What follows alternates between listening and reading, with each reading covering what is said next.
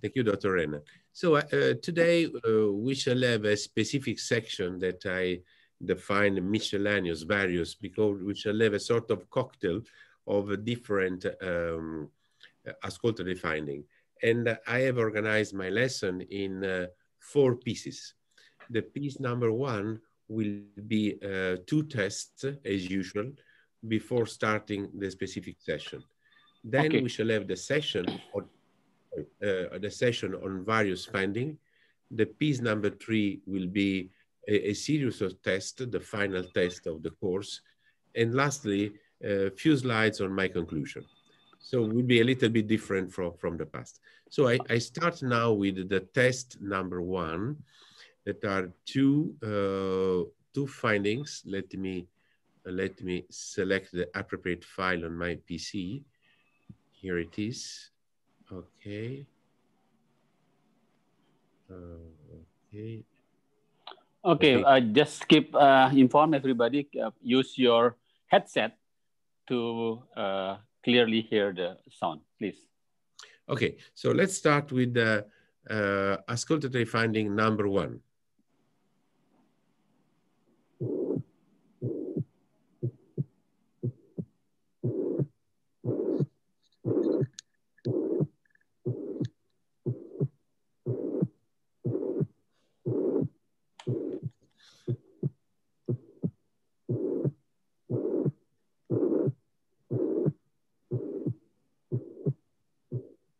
So I realize that is a difficult finding. We shall discuss this today, but let me give you some elements more. Is a murmur, obviously, but it appear and disappear. There is a cyclic variation of this murmur. So let me show you again.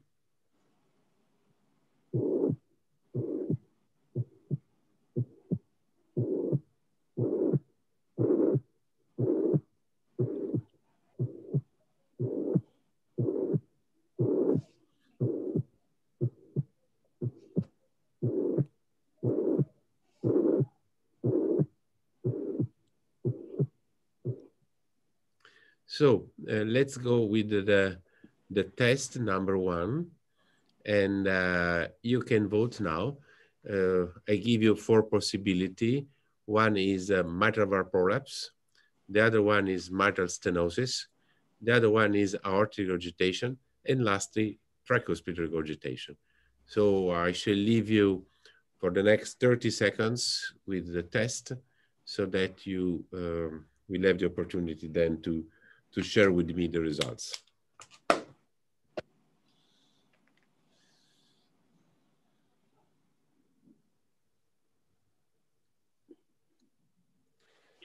So, still 20 seconds.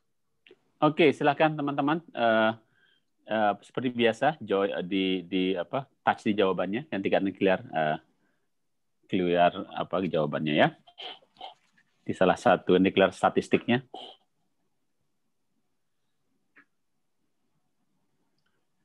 So please vote. We still have part of our colleague that. Oke, teman-teman, silakan yang belum mengisi ya.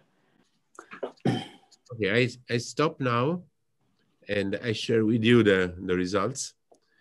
The results are the following. The most voted was tricuspid regurgitation.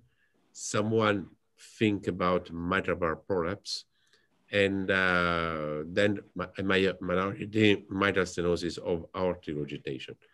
So let me show you which the finding is, and then I shall explain you why it could not be the other 3 possibilities. So let's move to the, okay. So now you have the results, and let me show you the auscultative finding. So we have here the first sound, the second sound, first sound, second sound, first sound, second sound, and a regurgitant murmur. This is a systolic regurgitant murmur that is present, not present, present, decrease, not present. So why it cannot be aortic So we say aortic regurgitation or mitral stenosis. Very simple, because it's a systolic event, while mitral stenosis and aortic regurgitation are diastolic. So mitral valve prolapse or tricuspid regurgitation. So this is a cyclic murmur, and there is no way to have cyclic variation in mitral valve prolapse, while it's typical of tricuspid regurgitation to appear and disappear according to the different phase of respiration. This is the so-called Rivera-Carvalho phenomenon. We shall see this during the lesson that I'm going to have with you. But now, let's listen to the previous finding, watching the tracing.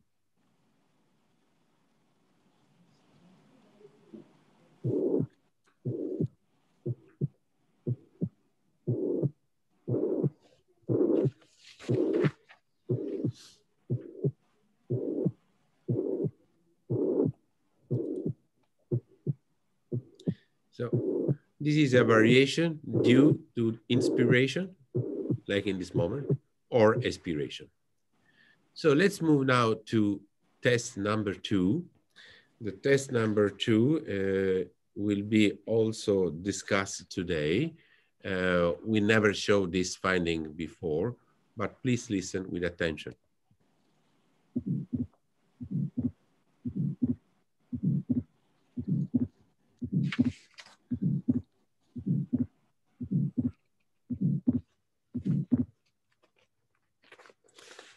So I show you again.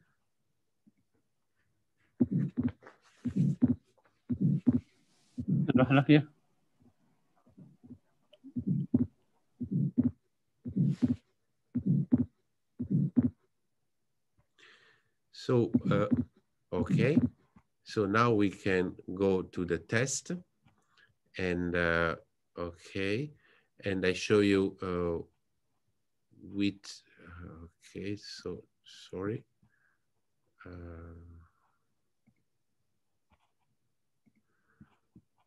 Okay, just a second.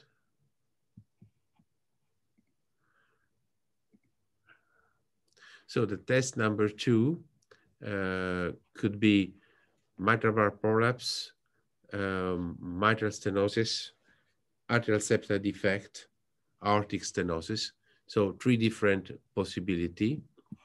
Let me now go to the pooling. Okay.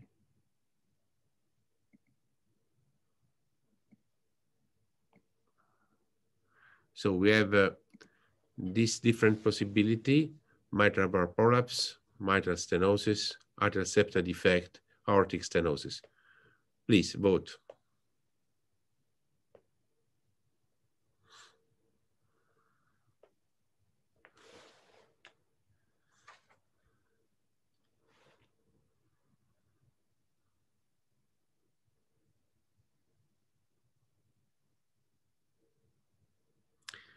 So we still have 30 seconds, 20, 30 seconds. Please make your vote.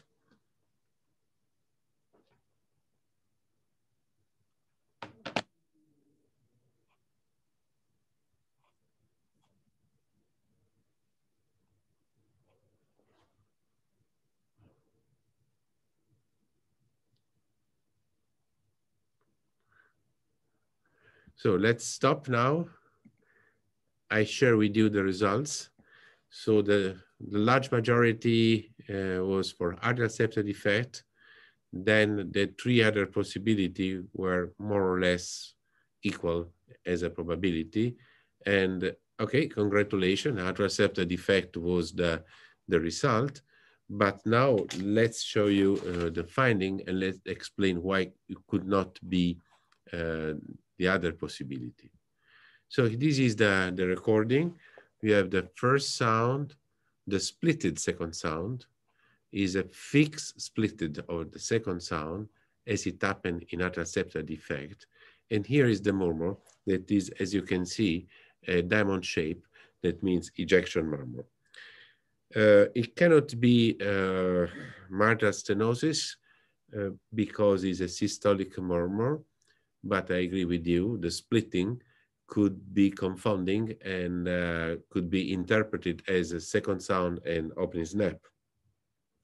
It cannot be mitral valve prolapse because still we have an additional sound that could be theoretically be the click preceding the second sound, but the ejection the murmur is ejection and is systolic.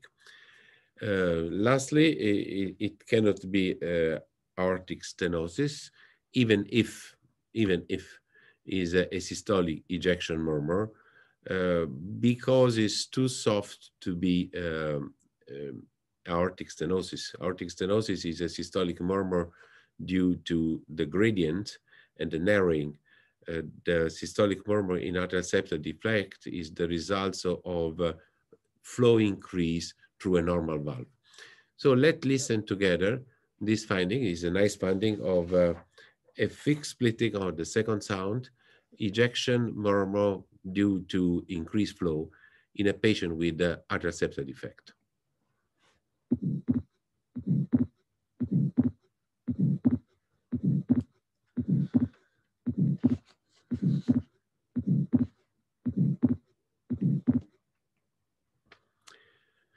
Good. So let it listen at a time.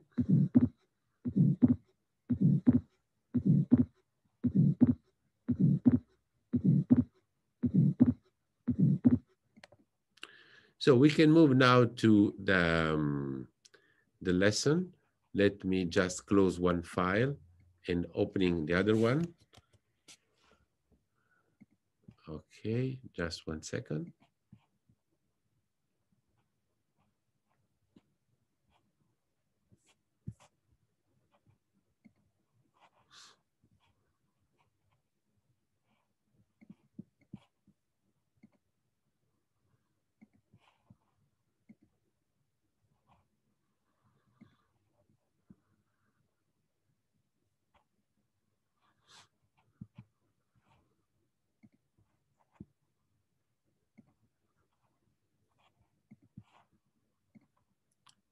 Okay, so we can start. So today we shall speak about miscellaneous, various disorder that are just related to the fact that do not belong to a specific situation. So let me start with this auscultatory finding. And so this is something strange. Let me check. Yes, something strange. And perhaps Dr. Renan, our colleague that last time was with us, I hope that he's still with us, that was surprised about the fact that his patient had something very strange, like a radio signal, something like that. And we discussed it a bit, the onc. And I had a diastolic onc presenting to you, but now I find a very rare auscultation case that I have in my collection, and this is a. Let me show you the case first, and then we can discuss, and then we can ask our colleague if he's still with us, if this is the finding that he appreciates in his patient.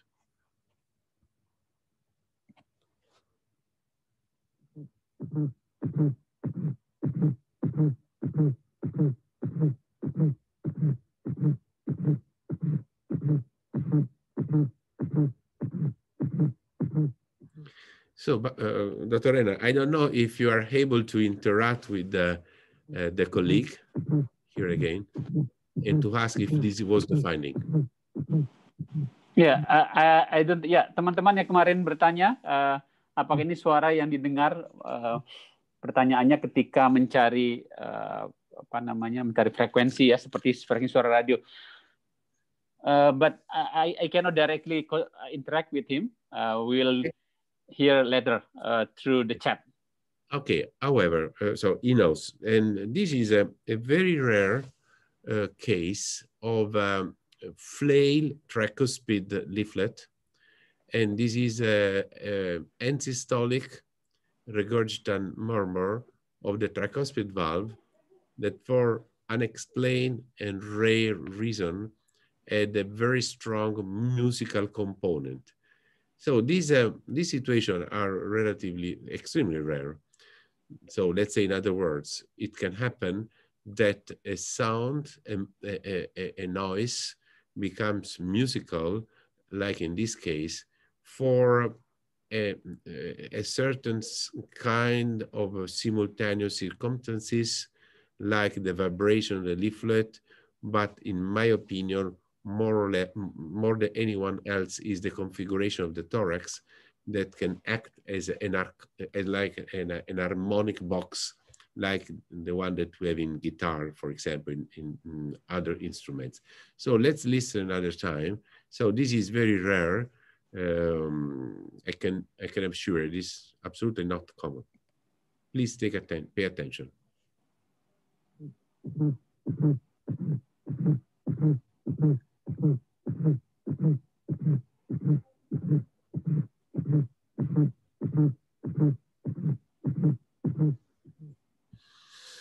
So let's go to the next case.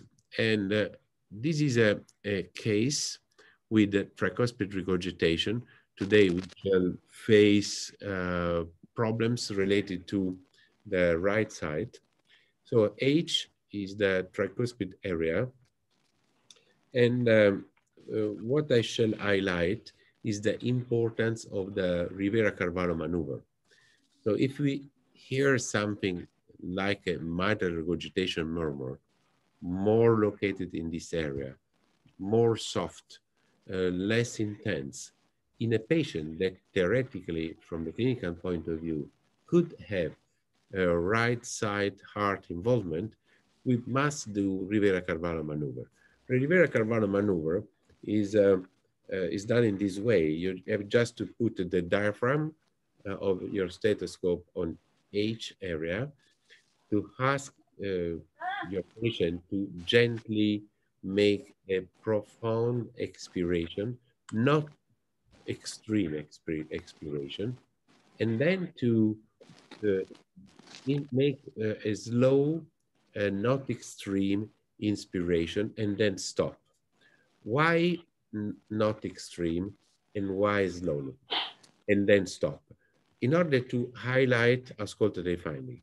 If you make an extreme expiration or extreme inspiration, the thorax of the patient is under muscular tension, and this can impede optimal auscultation. So not extreme. Then has to be slowly, and then he has to stop, because the increased venous return that is the characteristic of Rivera-Carvalho takes some time, few seconds. So the increase of murmur is delayed if compared to the peak of the inspiration. So you have to train your patient first, and then one is well trained without auscultation, then you have to move to put your stethoscope on the thorax and then start evaluating. So let's see together this case of Rivera-Carvalho effect, and we shall have more than one case with Rivera-Carvalho.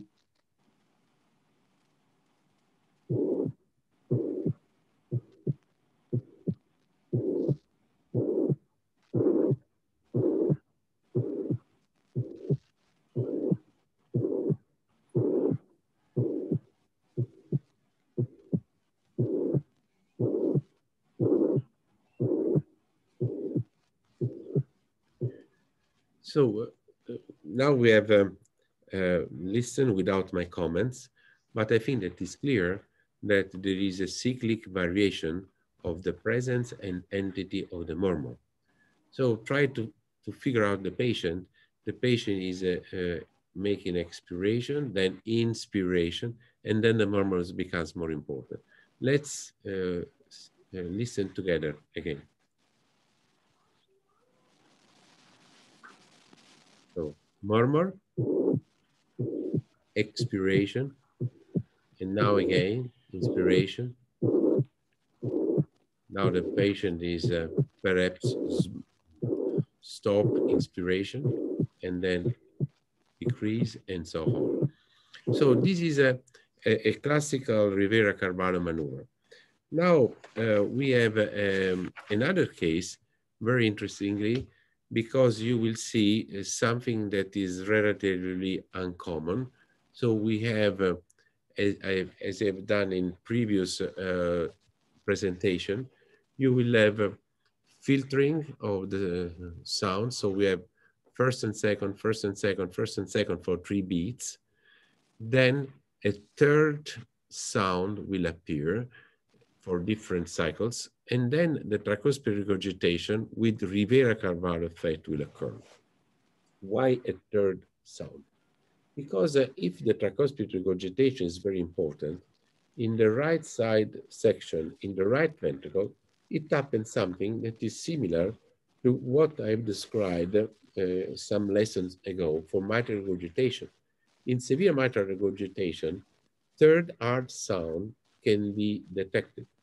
And this is due to the impact of the overload blood entity on the left ventricle. The same can occur in the right side if the tricuspid regurgitation entity is of particular importance. So in this case, you will hear first 3 normal beats, then a third sound will be added, and then the tricuspid regurgitation with cyclic variation due to inspiratory maneuver will occur.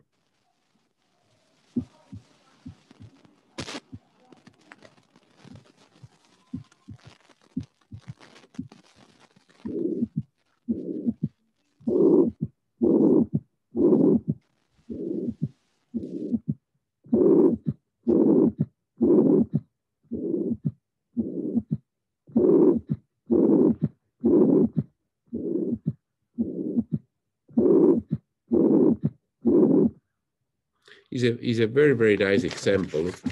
And I propose again to you, but let's start with the 2 beats, the beats that are normal. Then the third sound occur. And lastly, we shall have the tricuspid regurgitation that is the only regurgitation that can vary in such an extreme way due to respiratory finding.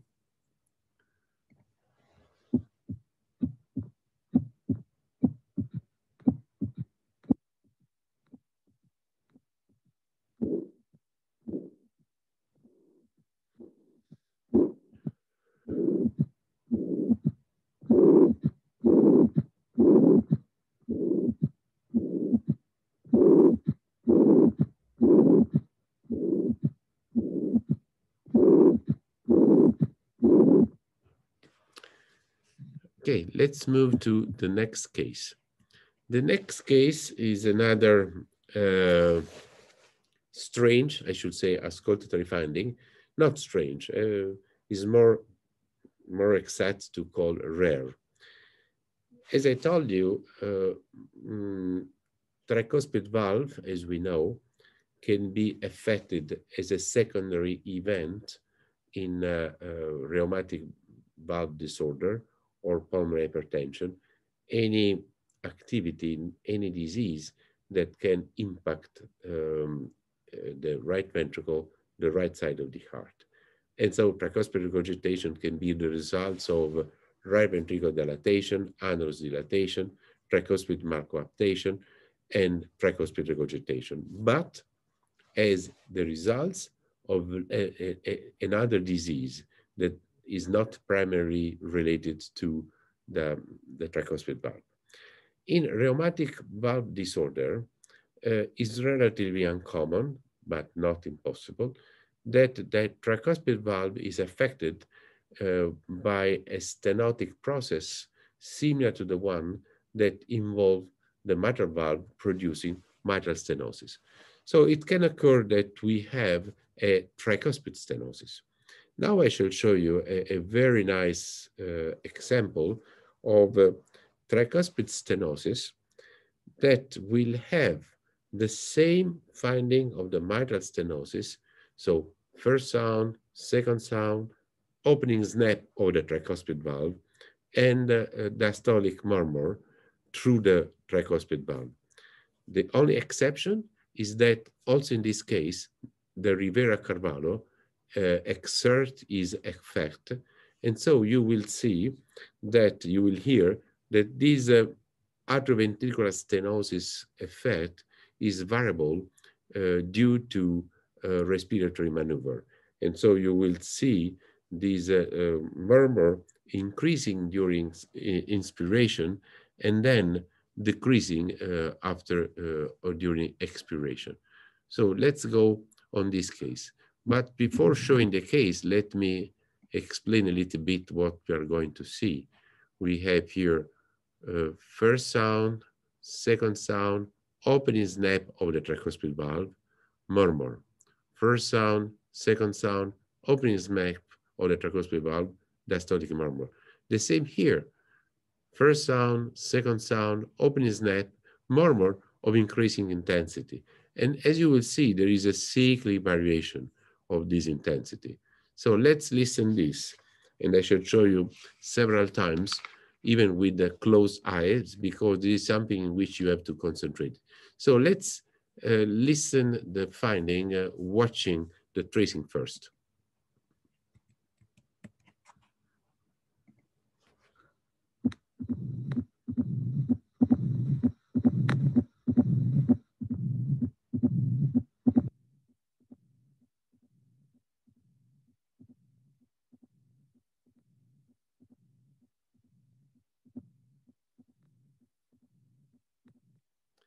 So basically, we have the following finding. The finding number one is that we have a rhythm with three sounds that are first sound, second sound, and opening snap is a high frequency. Then the other finding is that we have the diastolic rumble. But the third find that clarified the origin of the finding is the variation. The variation that is a cyclic variation due to inspiration and expiration. So please follow my suggestion now. Close your eyes because you will be much more concentrated. Ignore everything.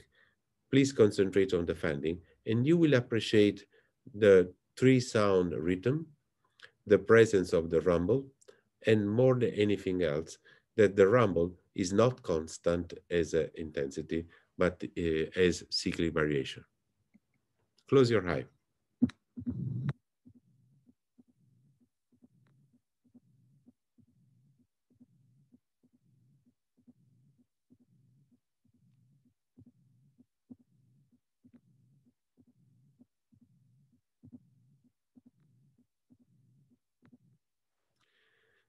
So now, before we leave the tricuspid valve, I want to emphasize the concept of cyclic variation, showing again consecutively, without my comments, two findings that we have just appreciated: the tricuspid regurgitation and Rivera-Carvalho, the tricuspid stenosis and Rivera-Carvalho, one after the other, without my comments, so that you will have a clear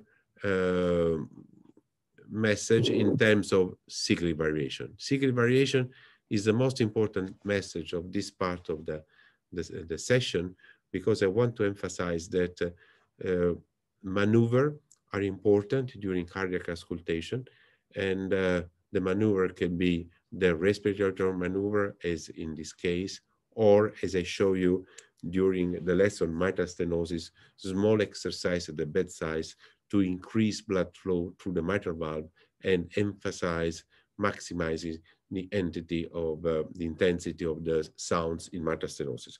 So without my comments, but one after the other, I shall show you now again the tricuspid regurgitation cyclic variation, and then the tricuspid stenosis cyclic variation. So tricuspid regurgitation.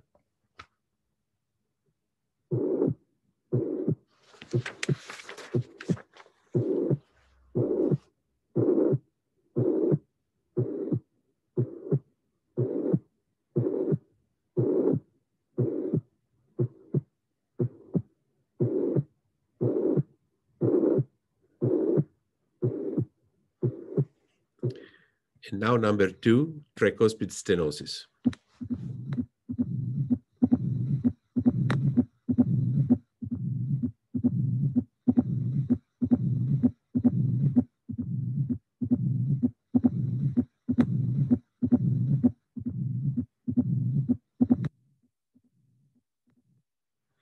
So the final message of this part of the lesson is if you have a patient with rheumatic valve disorder, or in any case, right side overload, don't forget to put the stethoscope on the H area here, and to spend time, it will take 4 or 5 minutes in maximizing the effect of auscultation with respiratory maneuver.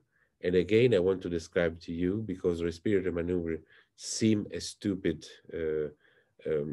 activity, but is very important. First, train your patient and then make auscultation. Secondly, don't ask the patient to make a rapid inspiration, expiration, but it has to be relatively slow. And don't ask the patient to make extreme inspiration and expiration, because this will create contraction of the thorax muscle, and this will create some problems in your auscultation. So let's move now to the B area, because the B area, as I told you, is the pulmonic area.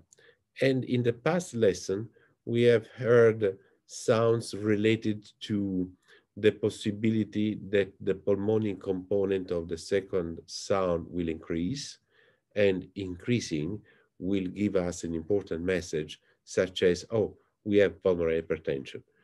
The second message that I want to emphasize is that we can have diseases affecting the pulmonic valve. And now we are going to discuss diseases that are capable to affect the pulmonic valve.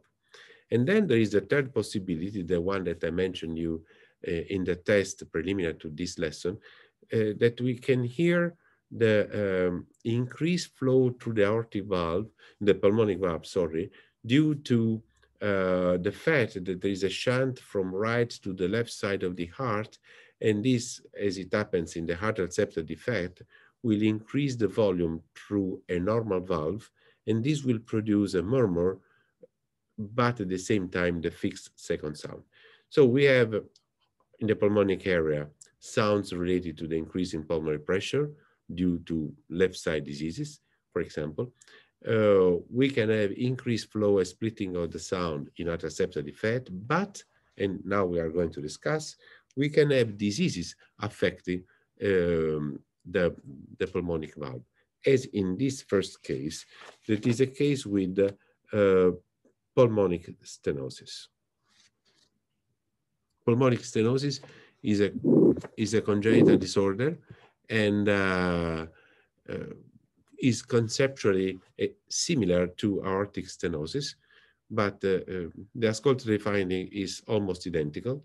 The difference are that in pulmonic stenosis, this is the area in which you will better hear the murmur, while this is in aortic stenosis. Aortic stenosis and pulmonary stenosis can irradiate to C. Of course, the medical history will facilitate the differentiation of two murmurs that are very similar, because in one case you will have either an old patient with degenerative aortic valve or an old history of rheumatic disorder, while in the pulmonic stenosis you will have a murmur heard since the birth, because this is a congenital disorder. So let's listen together this example of aortic stenosis, first watching the tracing, and then, as we usually do, close your eye and concentrate on the murmur.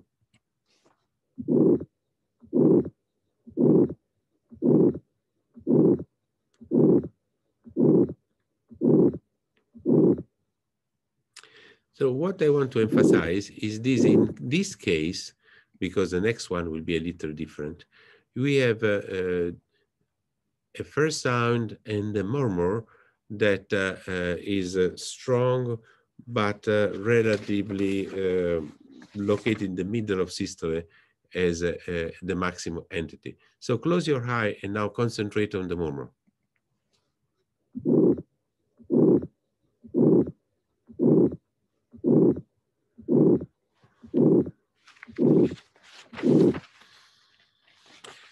The next one is another pulmonic stenosis. In this case, is a more severe pulmonic stenosis because, as you will see, the peak of the systolic murmur is relatively late in systole, and this is due to the fact that the gradient is important, the narrowing of the aortic valve is important, and the left ventricle will take time to reach the maximum entity of contraction and therefore of ejection.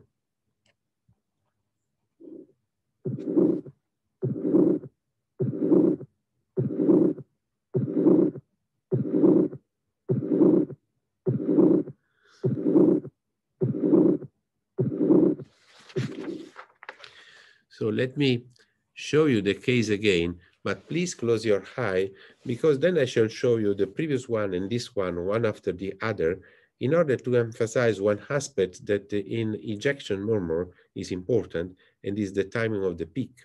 It's clear that in the second one is relatively late if compared to the previous one. And these are the results of different severity of the two stenosis. So again, now let's listen this finding, closing our eyes, and then I shall show you the previous one and this one without comments, just to emphasize the importance of the peak. So let's go ahead.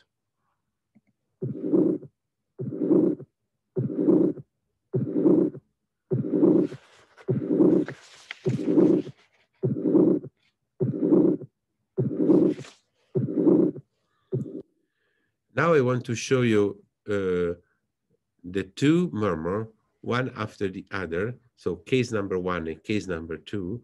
The aim is to emphasize the fact that in the second is really late if compared to the previous one, the peak. So close your eye and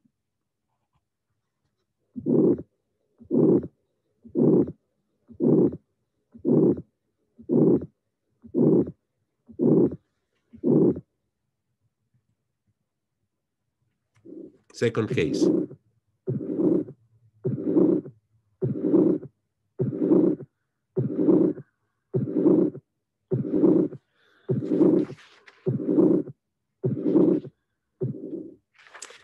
So this is pulmonic stenosis. Sometimes when there is important pulmonary hypertension, or when there is the so-called idiopathic pulmonary dilatation, in other words, a dilatation of the pulmonary artery without any reason. In this instance, it can occur that the pulmonic valve is regurgitant, is insufficient. So there is a regurgitation of the pulmonic valve. Is a relatively rare finding, and you can differentiate this because of two specific findings. One is that it is maximally located in B and also C, differently from what happens in aortic regurgitation that is not heard at all on B, almost impossible, is very well heard here. And secondly, again, respiration is helpful because also in this case, as all the right side murmur, the Rivera-Carvalho effect is important. So I should show you a rare case of pulmonic regurgitation with respiratory variation due to the so-called Rivera-Carvalho effect.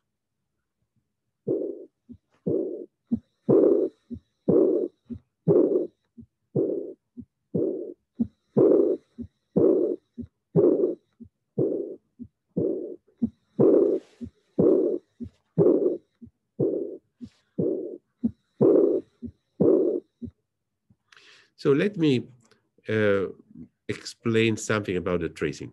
So we have first sound, second sound, regurgitation. First sound, second sound, regurgitation. As you will see, the regurgitation has different intensity according to the cyclic variation induced by respiration. And what is important is that the murmur is like our regurgitation, is high frequency murmur. In this case, it does not cover the entire diastole. So please close your eye, concentrate on the murmur, consider that the murmur is diastolic, consider that the murmur is a high frequency, and you will then appreciate how the cyclic variation will represent a characteristic finding, also in this case, that will help you to understand that this is a right side murmur. So close your eye and please concentrate on the murmur.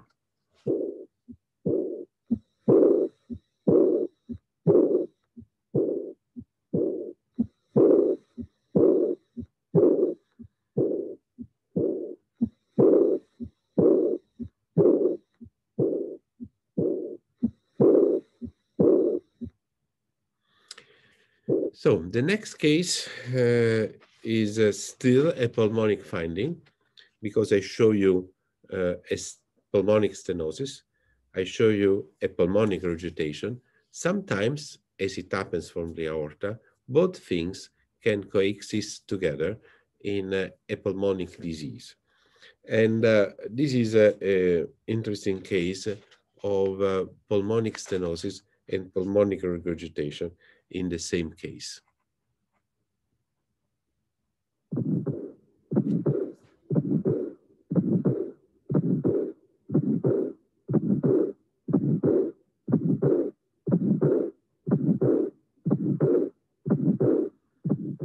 Oh, in this case, the patient has been asked to stop breathing in order to maximize the auscultation of the following finding that I ask you to listen with attention. So we have the first sound, but immediately afterwards a click.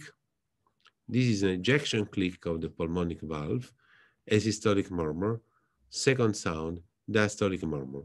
Is like in aortic bicuspid stenosis with aortic regurgitation, but you can see that this is much more soft than a sound that comes from the left side. So please appreciate first sound, click, ejection murmur, second sound, and diastolic murmur.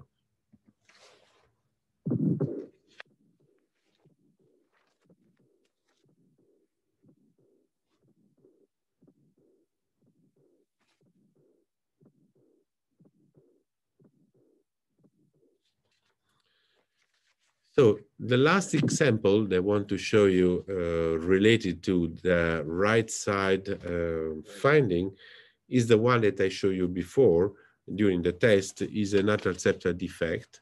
As I was mentioning, the atrial septal defect is usually heard, I should say systematically heard on the pulmonic area, that is B, because in this area you will have all the findings related to the pulmonic valve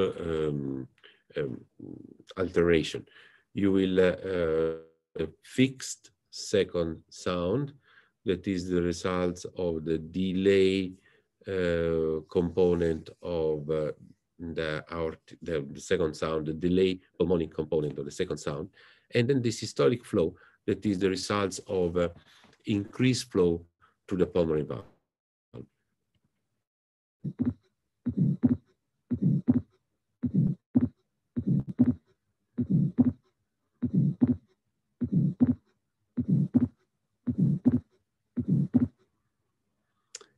So as I mentioned before, we have first sound, murmur, and second sound, splitted and fixed. So please close your eye and concentrate more than anything else of the splitting second sound. Is splitted and fixed.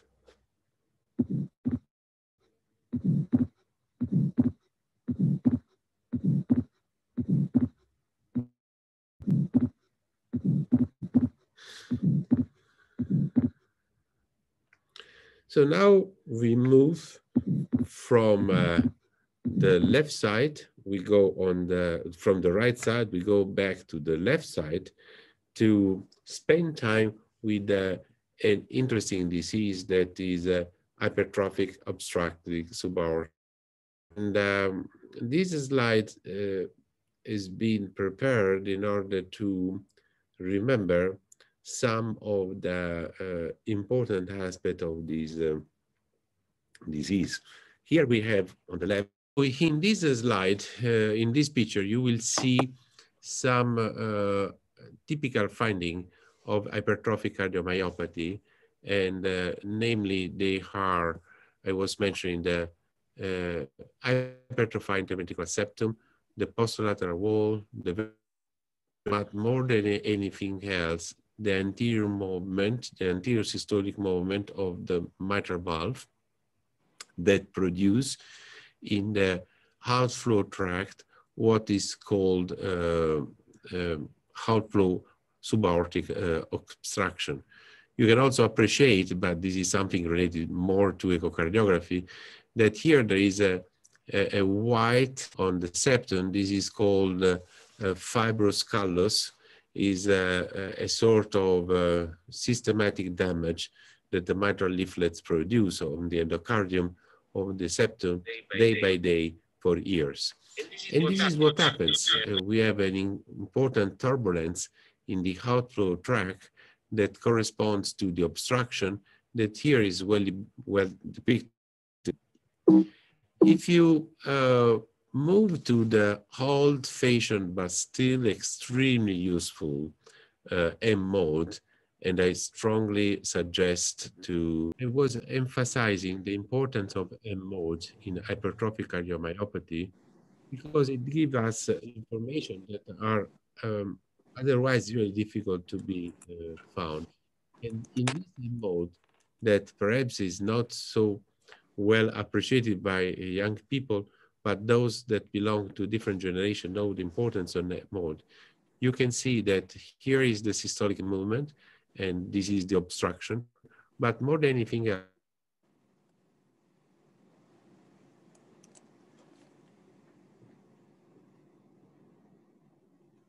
rapid filling, arterial filling, and delayed closure. So we have here the classical area for hypertrophic auscultation finding. Because hypertrophic cardiomyopathy can be without finding. Okay, let's explain that in hypertrophic cardiomyopathy, the auscultation findings are present if there is obstruction. In the absence of obstruction, there is no auscultatory finding that can suggest us the presence of hypertrophic cardiomyopathy. So if there is obstruction, this is the area where the findings are appreciated because there is a mixture of ejection and murmur and regurgitant murmur. The ejection is due to the turbulence within the outflow tract, while the regurgitant can be the results of a coexisting mitral regurgitation due to the traction that the distortion of the mitral valve produced. So let's listen now a very interesting case in which we have 3 normal beats.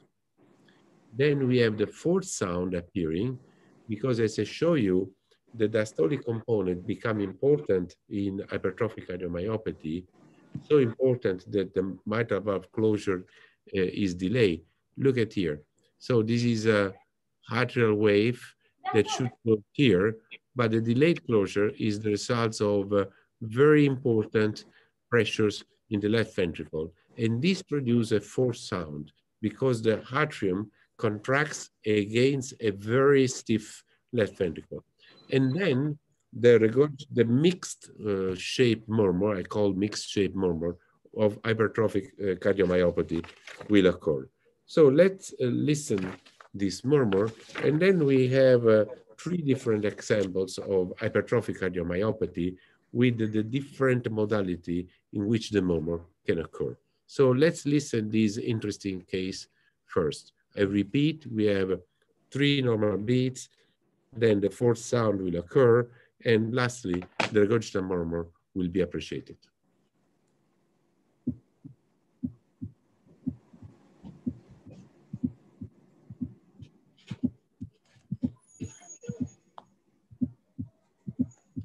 Now you will listen to the murmur.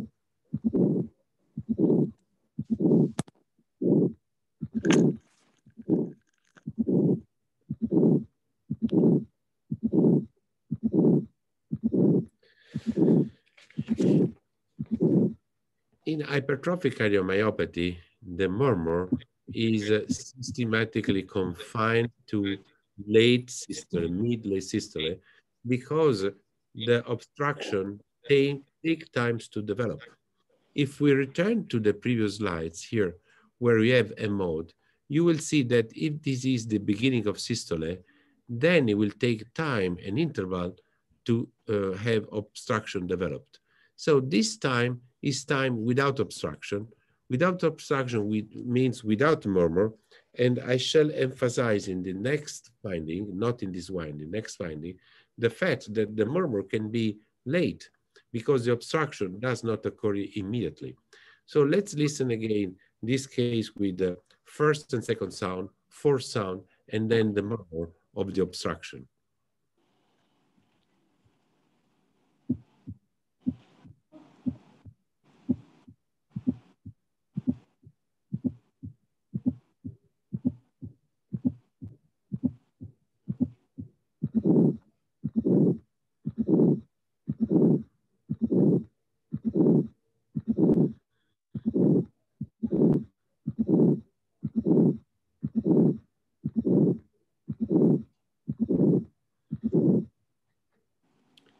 The next case is another typical auscultatory finding in hypertrophic cardiomyopathy.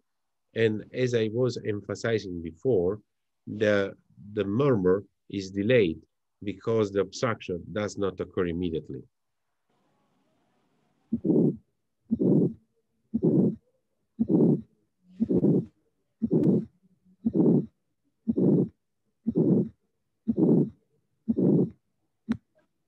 So there is no typical finding in hypertrophic cardiomyopathy. It's a sort of mix of murmurs, and you have to suspect the presence of hypertrophic cardiomyopathy more on the clinical part of the approach to the patient than to the auscultatory finding, because the auscultatory finding is not typical, but can be make a confusion with aortic stenosis or mitral regurgitation. Let's listen to the next finding that is still in a patient with a hypertrophic cardiomyopathy. You will see, in this case, the murmur is also radiated to the axilla.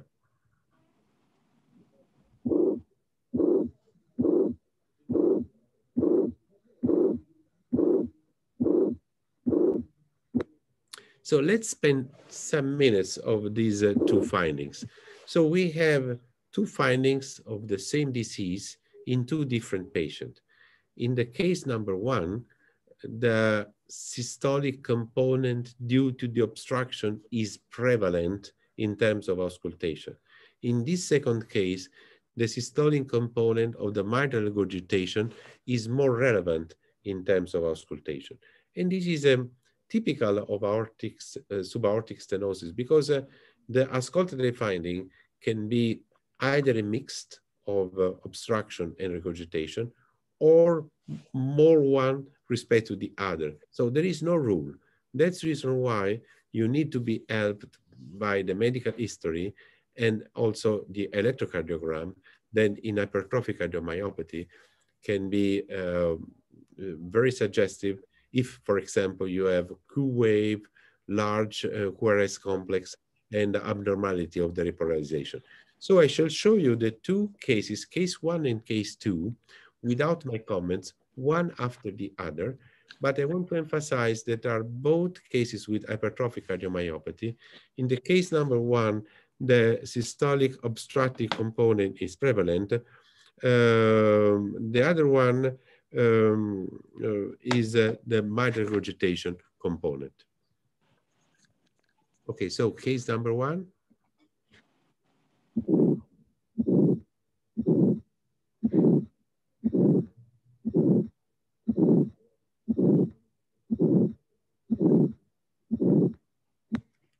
And case number 2.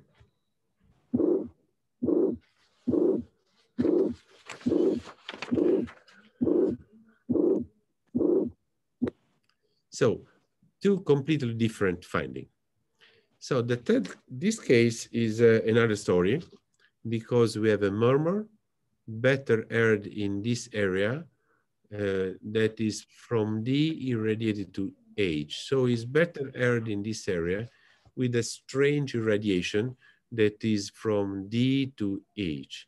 So this is a case of a ventricular septal defect that usually has a murmur that is similar to mitral regurgitation, very similar, but the irradiation is not to the axilla, but exactly the opposite side, because it goes from the left to the right heart. So let's listen to this for a moment.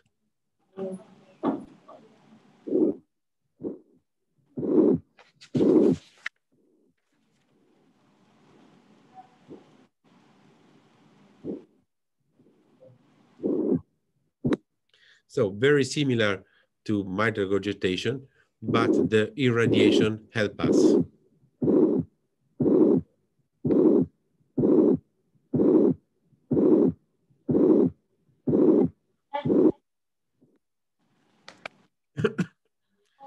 So these last 2 cases are 2 cases that are strange.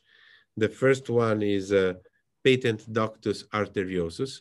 Is usually better heard on pulmonic area, and the murmur is a continuous murmur. Systolic and diastolic component of the murmur are well appreciated. It's a continuous murmur like in a fistula.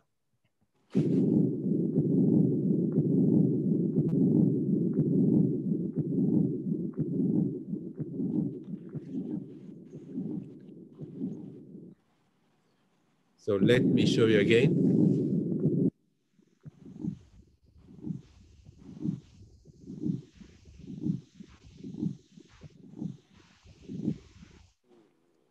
And the last murmur of this session is on the mesocardium on C, and you will appreciate the pericardial rap in a patient with acute pericarditis. There has been no filtering in this case. It was collected in intensive care unit, but it was necessary because these are very high frequency, low intensity sound that are completely different from the other one.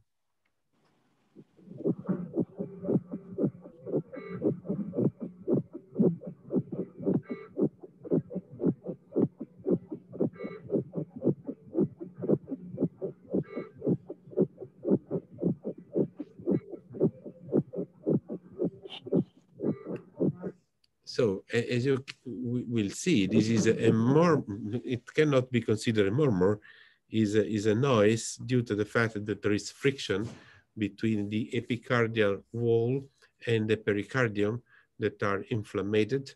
There is no fluid, and this movement will create this kind of rub that will correspond to the pain the patient has, especially when deep inspiration is performed. So let's listen again.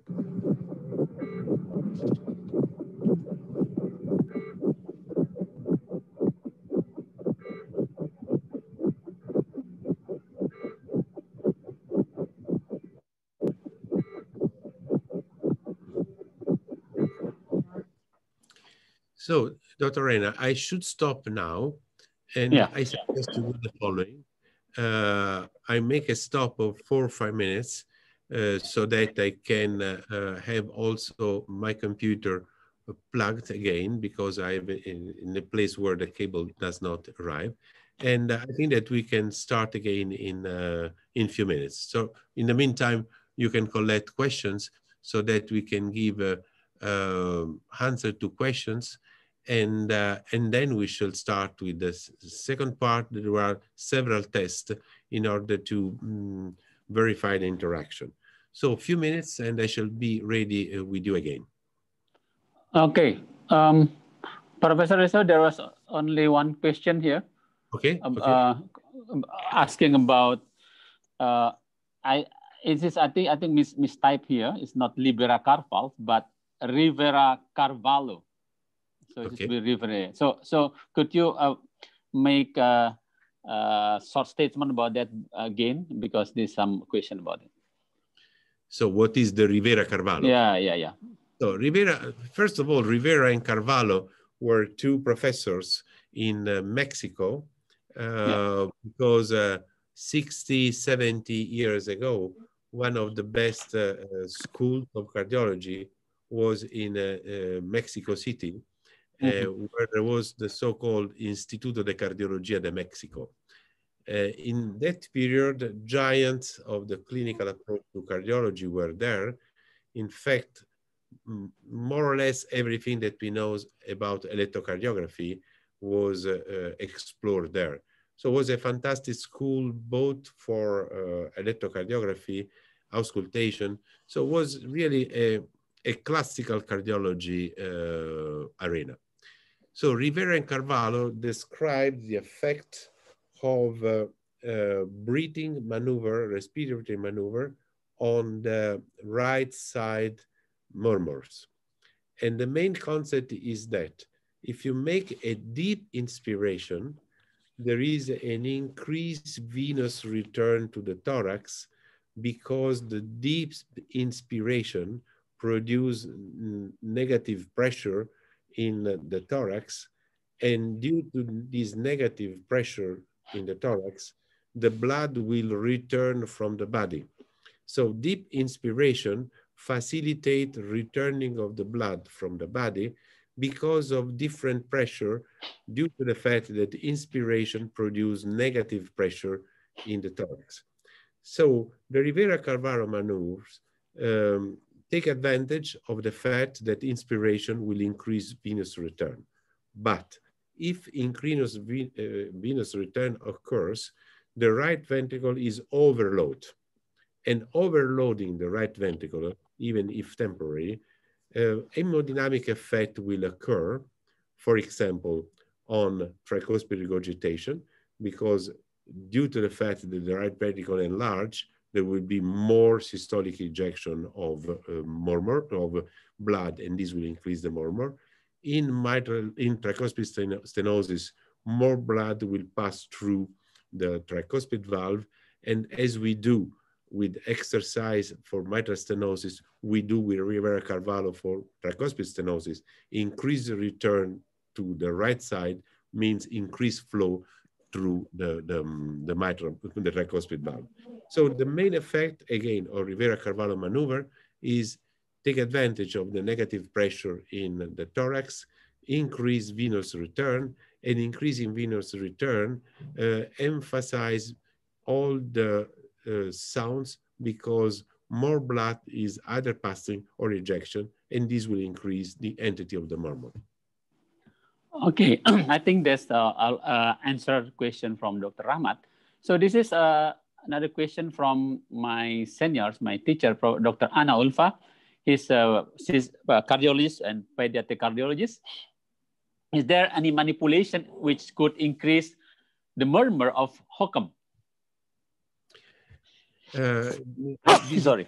This is a good question. And for example, squatting, Valseva maneuver. Squatting.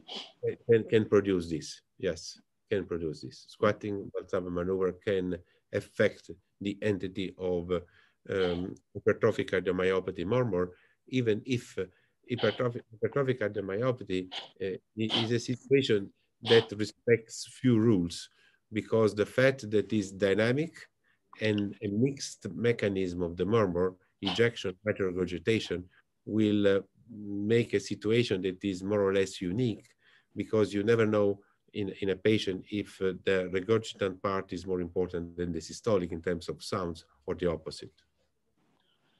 Yeah, continuing question about the Hockham. As you know, the stenosis or intracardiac stenosis, intraventricular stenosis could happen in the mid left ventricle or at the left ventricle outflow tract at any places. Could you describe whether the best way to distinguish or to probably to guess which the origin of the sound, or which part the most stenotic one? No, it's a very, very clear question, a very clear question, because I agree, two possibility can be present, but personally, I have no suggestion, no finding that can help me in understanding if the obstruction is a upper or lower level within the left ventricle, outflow tract or mid ventricle. Okay. This is another question from some doctors here. A doctor here, he asked about the in his med school or her med school. I have traditionally been taught only 4 places to listen murmur. So I think based on the side of the valve, but you already taught about the many position A, B, C, D, F, G, H, as you mentioned in the first lesson. I think you have to go back to the first lesson. I don't know whether this doctor follow your lecture at the first session, right? Yeah, but yeah. Let me highlight one concept. So the thorax is a complex, and the murmur can have entity somewhere and can irradiate somewhere else. So the good auscultation is the one that systematically map the thorax with a specific order. What I do is to start here, then I move here, then I go down, down, down to the axilla, then I go back, because then you need to make comparison. And when you identify a place where the maximum intensity is, and then you want to differentiate with something else, perhaps you have to return to that place. So I think that the cardiac auscultation has no fixed area, but is mapping of the thorax. And the area that I presented are just to make an orientation and to understand where a sound is better heard if compared to another one. But so mapping of the thorax is the fundamental aspect. Okay. This is the last question probably before we go to break. Does Rivera-Carvalho maneuver have any effect on the other right valvular lesions, such as pulmonary stenosis or regurgitation? Yes. As I show you, there are effects also on pulmonary findings, but these effects are much less prominent than the one on the tricuspid valve. So Rivera-Carvalho is a maneuver for tricuspid finding, but this does not mean that the same effect can be appreciated also on the pulmonic phenomenon, but this can occur or not, while on the tricuspid area is almost systematically present. Okay. So now we have some tests that are useful to highlight also situation of different. Okay, now these are the conclusion. Okay, stop sharing.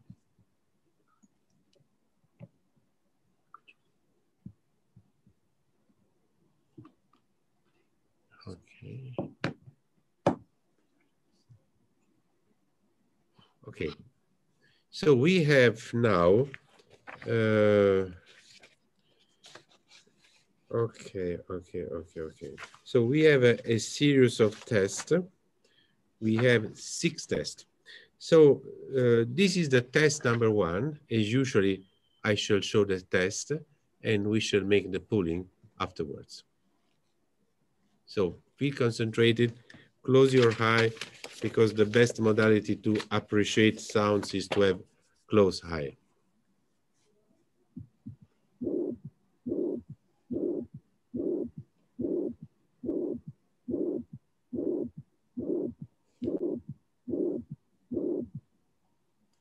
Okay, I shall show you again. I want to be sure that, okay, I shall show again.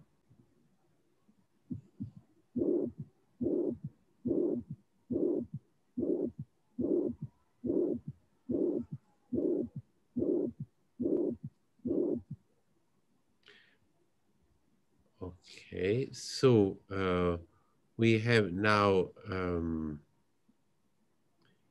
three possibilities: mitral stenosis, mitral regurgitation, or I don't know.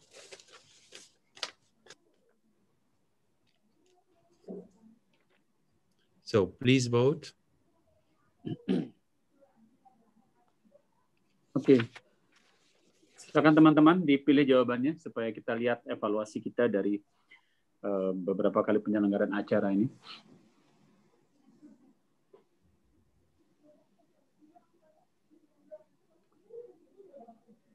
Okay.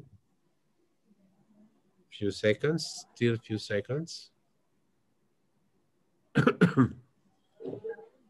Please vote. We have 20 seconds more.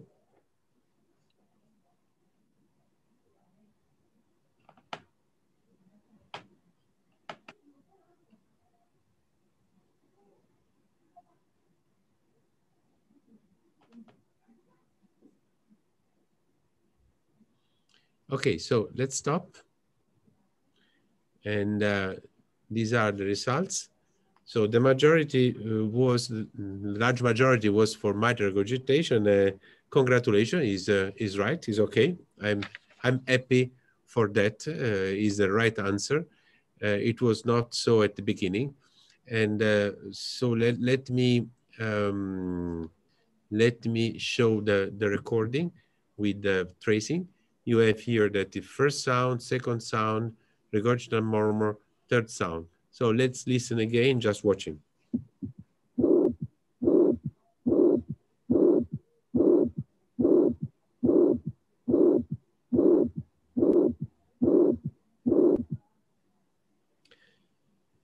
So next test is the following. Please close your eye.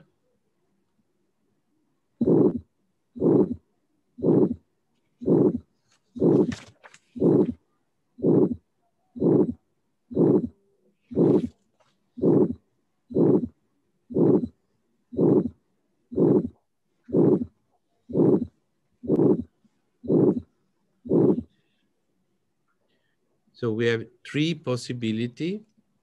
Is aortic stenosis, mitral valve prolapse, atrial septal defect, I don't know. Please vote.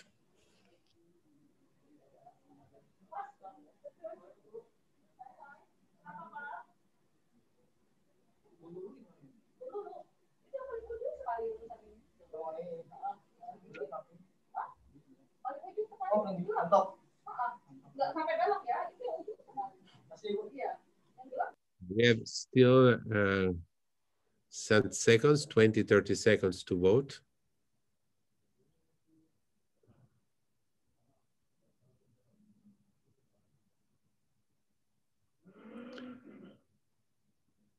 Fifteen seconds. 10. 5. Okay, that's all. And I share the results. We have the large majority stating that the murmur is aortic stenosis, 1/2, and again, congratulations. The answer is the right one. And again, I have the test of the first part of the course is much better than before. Thank you. So let's go to test number 3. And this is the recording. And you will see there is the first sound, second sound, and the rush ejection murmur that you can easily hear now.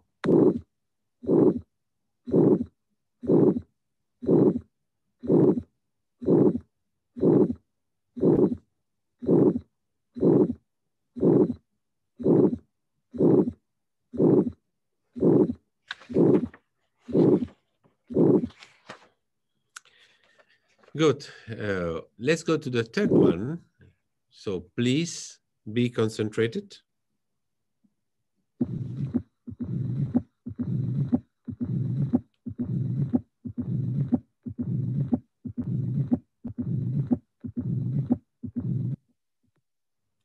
More difficult, but I want to show you again. This was recorded. I can tell you this because, of course, this is not, this was recorded on the apex on the heart.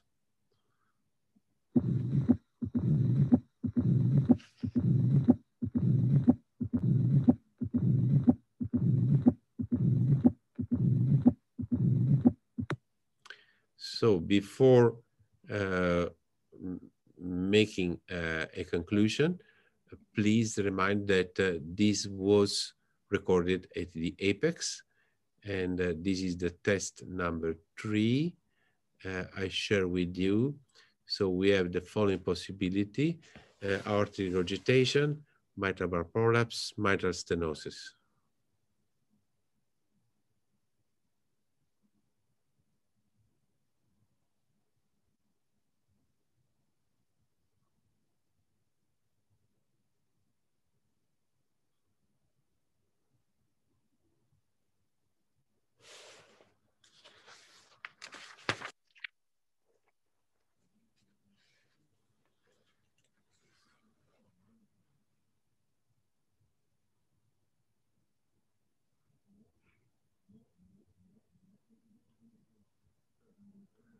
Tw 20 seconds.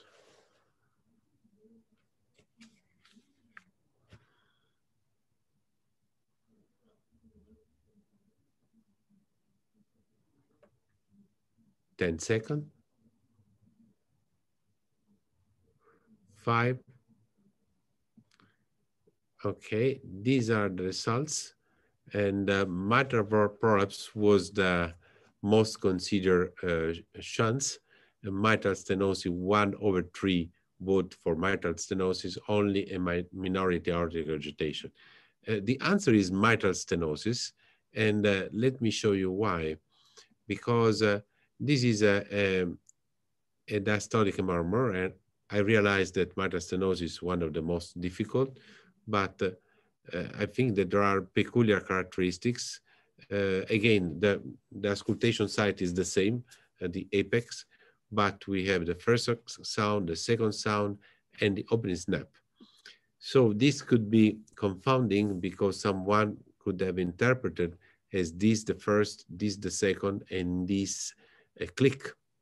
But there is the diastolic murmur that does not fit with the diagnosis of mitral valve prolapse. So let's listen together again, watching the video, because this will emphasize the position of the first sound, second sound, opening neck, and rumble.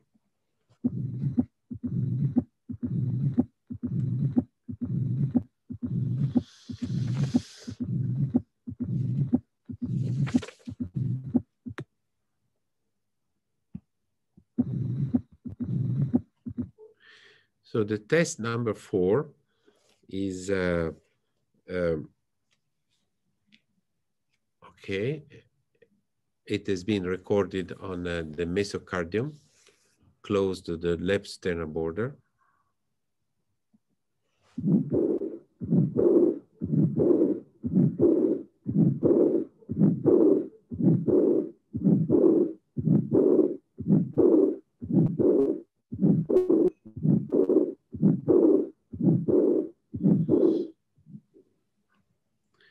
I show you again.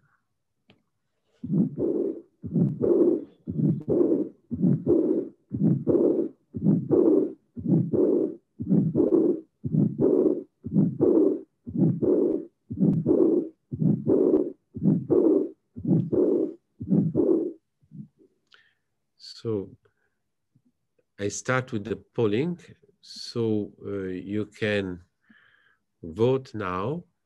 You have the following possibility: mitral valve prolapse, mitral stenosis, aortic regurgitation, and I don't know.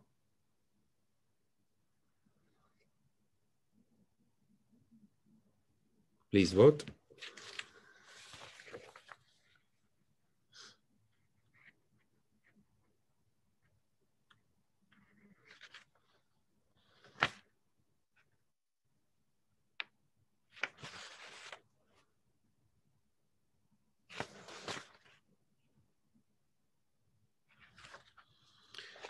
Few seconds, 10 seconds,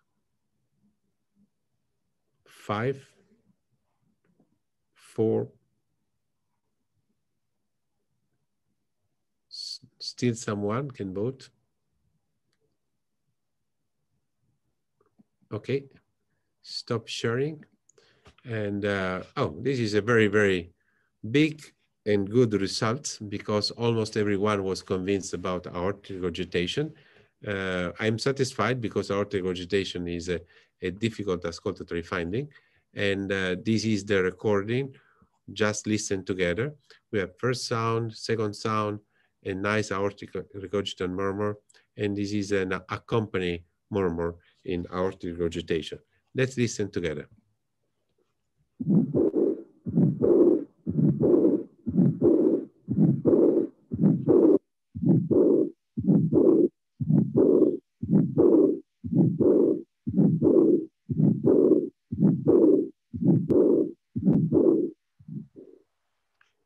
Good, good, extremely good. Let's go to test number 5. Pay attention, be concentrated. Be concentrated. We are on the apex of the heart, and this is the auscultatory finding. Please concentrate.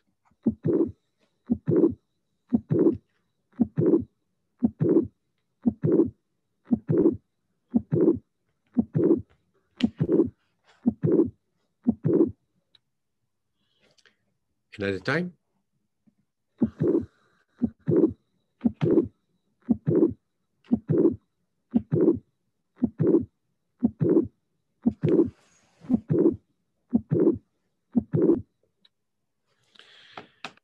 So let's go to the test.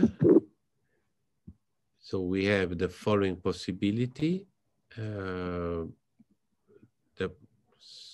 Okay.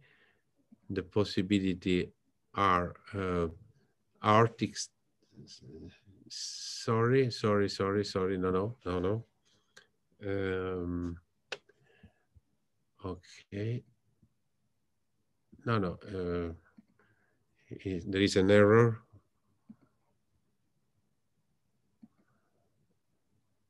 Okay. I don't know why there is this error. Let me check if there is. Okay. Sorry for the confusion. So this is okay. Just a second. Okay, just to avoid confusion, I have you the test listen again.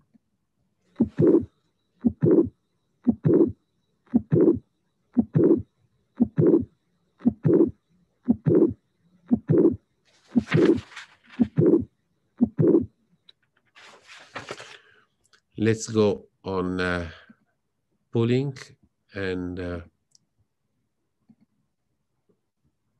okay, I launched the poll. Please vote. Please ignore what I showed before. So we have mitral valve prolapse, fourth sound, atrial septal defect.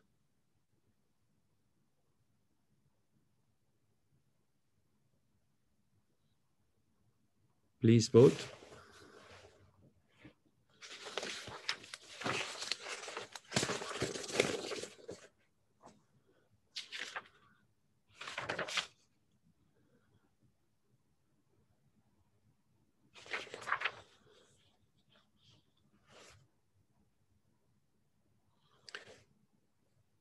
So we have 15 seconds more.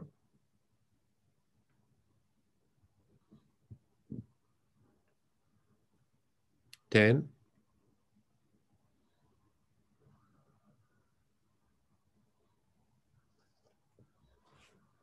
5.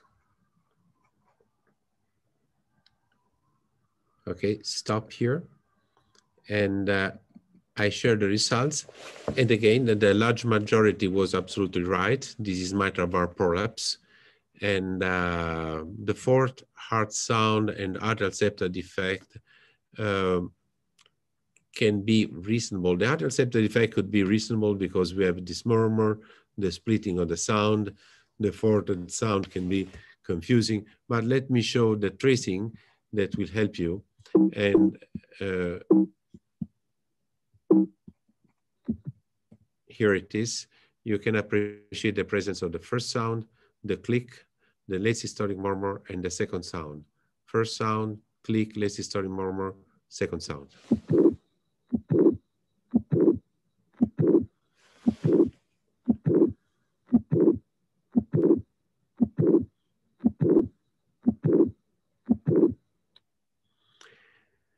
So let me make some comments of these 5 tests. In 4, the results was extremely good because we had more than half of the participant correctly identifying the finding. The only one that was difficult, but I'm not surprised, was mitral stenosis because it's a low frequency sound. It's certainly the most difficult to be identified. So I'm not surprised. In a training of auscultation, mitral stenosis is certainly not the easiest thing. But the majority of people, Dr. Renan has been able to correctly identify mitral regurgitation, aortic stenosis, heart regurgitation, that is not easy, and mitral valve prolapse. In the mitral stenosis, there was a little bit of confusion with the mitral valve prolapse, but I told you, one day, if you like, we can discuss about mitral valve prolapse in one session, because it's my old and continuous passion, both from the clinical and pathophysiology point of view. So I don't know if you like to stop for some questions, because before concluding, I have 2 slides that I want to show to the community. But it's up to you to decide when these 2 slides have to be presented. Okay, I think before we go to the slide, can we have some question? Yes. Yeah. Absolutely, yes. Okay. Okay, this is question from Dr. Gilbert Liman. Dear Professor, thank you for the lecture. I'm wondering, can you please kindly show us how the patient should inhale and exhale to produce Rivero-Carvalho phenomenon, and how you usually tell the patient to do this maneuver? And the second one, why the atrial septal defect, the S2, is fixed and not affected by the respiration? Thank you. Okay, so see, I'm watching the question in the same time. So okay, I shall show you how Rivera-Carvalho has to be done. I shall mimic what I do if I have a patient in front of me, because exactly what I do with my student. So let's suppose I have a patient. I tell the patient, okay, in a few seconds, I shall ask you to do what I'm going to show you, and please make exercise with me. So when I shall tell you to do this maneuver, please do the following. Put the air away out of the thorax, and I ask to do. Then when I shall ask you to breathe, you will do something like that. So this is the rhythm, not extreme, and then not extreme. But the patient has to do this when I tell the patient to do that, because I have to put my stethoscope and I have to do, okay, put the air away. Then I have to listen, to memorize for some seconds, enough to memorize, but not so long to create disturb to the patient. And then I tell the patient, okay, take a deep breath. Stop. I tell stop because I don't want it to be extreme. So this is the rhythm. This is exactly what I do. As far as the atrial septal defect, this is an interesting question, because the fixed splitting of the atrial septal defect is not affected by inspiration. On the contrary, splitting is affected by respiration in the absence of atrial septal defect. Let's tell you what happens in the absent first. If we have a normal heart, especially in kids, where you can appreciate splitting, what happens is that during the Rivera Carvalho, deep inspiration, an amount of blood will return to the heart. The right ventricle will be overloaded. This will create an increased need of ejection. This increased need of ejection will prolong the ejection. And so that since the second sound is the end of the ejection, because it's the end and then the pulmonary valve close as the aortic valve will close, this closure will be delayed if compared to the aortic one. So this will happen in a normal patient. If there is atrial septal defect, the increase in blood return will be equalized by the presence of a communication between the two atria, so that the pressure in the two atria will be equal, and this will create an equilibrium between the two pressure in the two chamber, with the right ventricle that will be systematically and fixed delayed if compared to the left ventricle, because the right ventricle is systematically overloaded by the fact that there is shunt coming from left to the side, the right. So the delay in atrial septal defect is existing regardless of the breathing, because there is amount of blood that goes from left to right that is more than we can expect from the returning increase due to breathing. That's the reason why in atrial septal defect, second sound is splitted systematically, not because of breathing, but because of the delay due to the shunt arriving from left side. Yeah, it's clearly because of the sun and causing the delay of the closure, right? So, Doctor, this is a question from Dr. Yunus Simarmata. You can see also here, Professor. Which best part of stethoscope to hear murmur, diaphragm or bell part? Oh, this is, I think Professor Iristo has explained a lot about this at the first session. Is that different to hear fine high intensity murmur or low intensity murmur? Another question is, in Indonesia, many obese patients or in women in which breast can interfere the oscillatory position. Please give some advice and how the best way to achieve a good heart murmur sound. Let's answer to the first question first. Diaphragm and stethoscope and a bell give you advantages not on low intensity or high intensity, but on low frequency and high frequency. The intensity of the sound is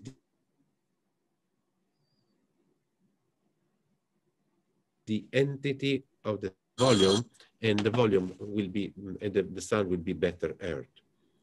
On the contrary, what makes a difference is the kind of sound. For example, the rumble of mitral stenosis is better heard with the bell.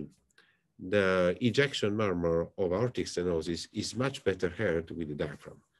As far as obesity, of course, no doubt, and there are no tricks. And for the breast, what has to be done is, in order to maximize the auscultation, the mitral valve area, is to take away and to put the stethoscope below the breast. Is the only way to be closer to the thorax. But obesity is, of course, is an unsurmountable problem. You have to tell your patient to have a good diet. I don't hear you, Dr. Renan. Okay, yeah. Okay, I think this answered the question from Dr. Yunus Marmata. And for those who want to see the first session, you can open our YouTube channel of YKVI, Yayasan Kardiovaskular Indonesia, and there's an explanation about how to use stethoscope, which parts use the bell, which is the diaphragm, by Professor Eliseto at the first session. Okay, Professor, you can continue. So let's go to my last two slides, because these last two slides emphasize some concept that I think that we have to keep in our mind. So these two slides comes from very old paper and are, I think, concepts that we have to keep in our mind. And let me, okay, open. It's okay. Just a moment. Okay. Okay, fine. So this is a statement that comes from a old paper. It was written 20 years ago, but I think that nowadays is even more prominent as a concept as before. And in this nice editorial on the American Journal of Medicine, it was stated that nowadays, 20 years ago, nowadays even more, tests produce more tests. So we need a filter, and the filter has to be in our hands. And auscultation has this potential role. Second concept, that because of this, it was written 20 years ago, we need to teach these things again. We need to have time in medical faculty to teach physical diagnosis, to relearn if necessary, because nowadays, and it was written 20 years ago, the passion and the attention for technology is becoming more and more relevant if compared to the clinical approach that is unsurmountable. And that's the reason why at that time it was stated that future faculty reorganization should be seen in order to emphasize this aspect. But in another paper 2 years before, there was an attempt to explain why cardiac auscultation was becoming less and less object of attention, because phonocardiography wasn't any longer paid. Simple reason, but enough. There was echocardiography, without any doubt, certainly prominent. And then what was considered an error that nowadays is no longer as it was before, it was stated, it was observed that examination of the patient was not considered something mandatory. That is a big error.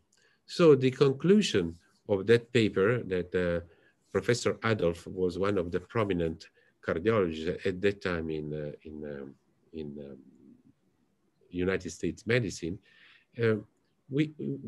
you say that we need teachers to revive this interest, because at that time it was stated that this was an urgent situation, because this situation should be corrected as early as possible, not late, and nothing has been done in 20 years, because the very obvious concept was the following: you cannot learn auscultation with books. You have to learn with someone that knows. But if the senior teacher will not any longer present, who will teach? And the final statement was, will the blind then lead the blind? So my final recommendation, Dr. Renan, is yes, that I think that we have a future that, yes, because of COVID will become more and more difficult for medicine, and what we have in our hands will become more and more important, because it is not said that all the things that we are in the hospitals will be available for everyone, especially now that at least this happened in Italy, but I think that happens in Indonesia, all over the world. Most of the facilities are devoted to infected patients. And so the other one have to be treated. But in order to be treated, must be well diagnosed. But the good diagnosis comes from clinical approach. That is, of course, not only cardiac auscultation, it is a medical history to see the patient, to speak with the patient, and to make an important filter, and then to address the technology, the potential, and the facilities in the appropriate way, and to give the right diagnosis procedure to the right patient. So my recommendation at the end of this nice course that I have the opportunity to share with you and with Indonesian colleagues, we have old things in our hands that we have not to ignore. And the old things never disappear. It always happens. So we have not to be to pay so much attention to the innovation, but we have to keep always in mind that what is tradition will never disappear. Yeah, thank you very much, Professor Lisset. It's a great explanation and clearly how important is auscultation as our first-hand weapons during this pandemic, especially to have a good screening. The main way to send our patient the most necessary modalities to go, the echo to go to other modalities. Just curious to know whether you still have Phono, new edition of Phono in Phonocardio in Italy, because we don't have that right now in Indonesia anymore. Unfortunately, not. I always look for something old, hidden somewhere, forgotten somewhere, but I've been really unable to reconstruct a Phono. I am in contact with the engineers in our medical faculty. I've been in contact to try to rebuild something like that. But of course, there is the need of someone that is interested in building again something like that. Yeah, absolutely, Professor. Again, I think this is last question. I think the one question from Dr. Iva Novita Angkawijaya. Dear Professor, what is your opinion about the use of wireless stethoscope? I think there are lots of wireless stethoscope introduced right now. What do you think? A very simple statement. I don't like. Why is that? I don't like. Very simple. I don't like. They are not good.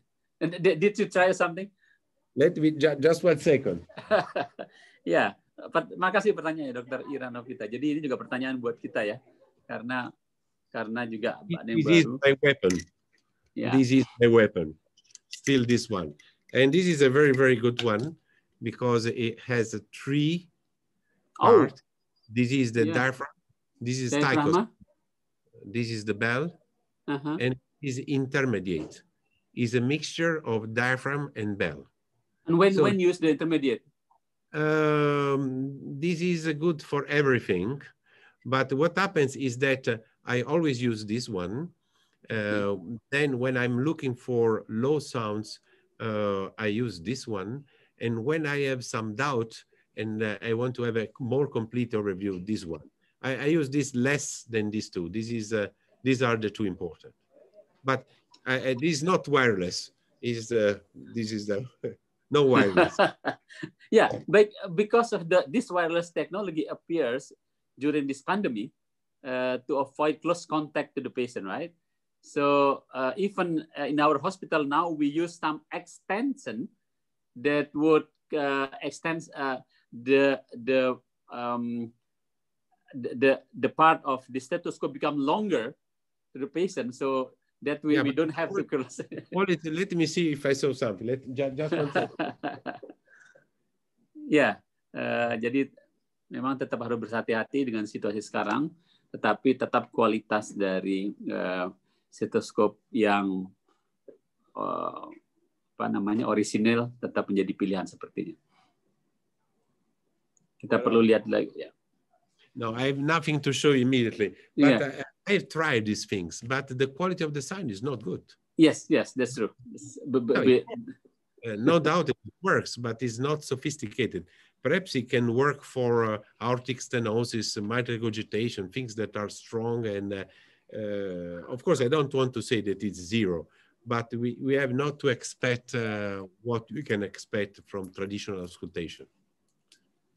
Yeah, I think thanks again, Professor, for this great lectures.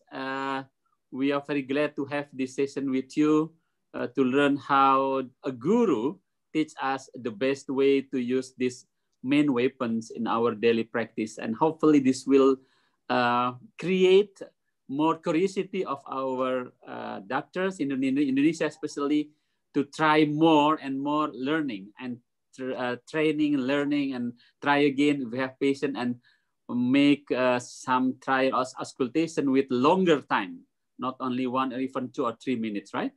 I think that's the best way to go with this. Our stethoscope is still our best way. And if we look forward to have another session with you sometime, Professor, I think we will learn, we have keep this connection better between Italy and Indonesia. Hopefully we can share the things with more scientific sessions, meeting, or this kind of interaction more in the future. I think you have something to say, Professor? No, I was happy to share with you this interaction. It was an habit. Next Friday, I shall ask myself what I have to do at 7 o'clock. And 7 in the morning in Italy. I'm happy about that, and I really hope to come to Indonesia again and to be in a physical environment. Up to that moment, ready to interact with you at a distance. Okay, thank you very much. Hopefully you're always well and keep stay safe each other, and look forward to joining you. Thanks again for your time and this very clear lecture and training. Also for the team, for all the team in Padua. Hopefully we can have another session together anymore. Thank you, Profesor Liseto. Terima kasih semuanya, sehat selalu. Sampai bertemu lagi pada acara mendatang, bisa dilihat di website kita ykvi.org, dan tetap sehat semua. Terima kasih, selamat sore. Assalamualaikum warahmatullahi wabarakatuh.